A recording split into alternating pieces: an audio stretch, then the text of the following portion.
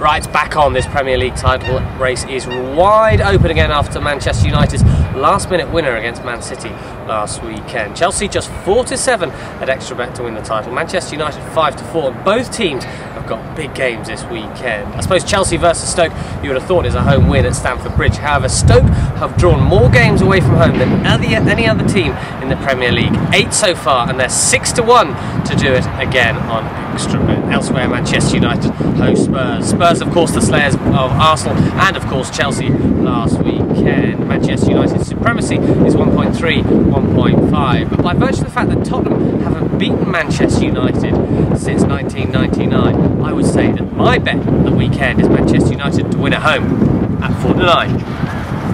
自己该死的英国了，又让我做这一些无聊的动作，没关系，已经快到终点了。